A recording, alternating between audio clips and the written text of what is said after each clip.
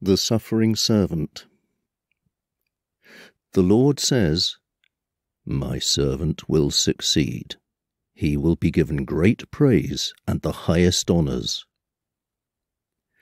Many were horrified at what happened to him, but everyone who saw him was even more horrified because he suffered until he no longer looked human.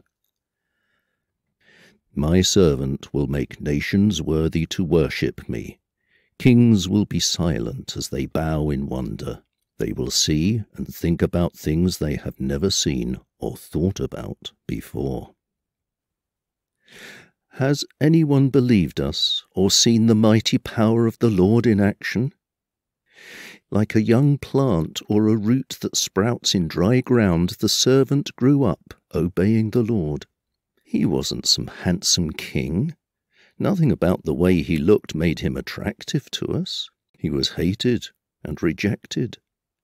His life was filled with sorrow and terrible suffering. No one wanted to look at him. We despised him and said, "He's a nobody."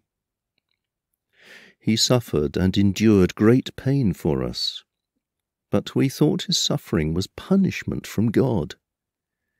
He was wounded and crushed because of our sins. By taking our punishment, he made us completely well. All of us were like sheep that had wandered off. We had each gone our own way, but the Lord gave him the punishment we deserved. He was painfully abused, but he did not complain. He was silent like a lamb being led to the butcher, as quiet as a sheep having its wool cut off. He was condemned to death without a fair trial.